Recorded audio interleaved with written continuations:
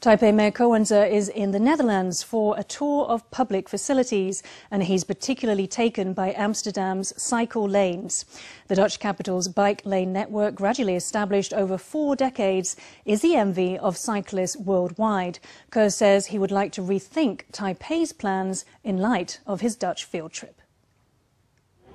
During his visit to the Netherlands, Taipei Mayor Ko Wen-je visited the Galgenwaard football stadium, as well as public housing and cycle lane networks in Amsterdam.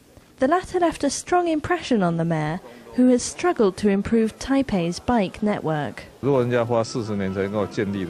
they spend 40 years building their network, then perhaps we shouldn't imagine we can do it in 2 or 3 years. When we return, we should reformulate our cycle lane plan. But one scholar from Feng Chia University is opposed to a remodelling of Taipei based on a Dutch precedent.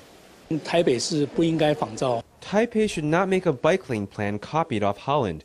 Number one, we do not have as much need for cycling as the Dutch, and the way we ride bicycles is not identical to the Dutch either.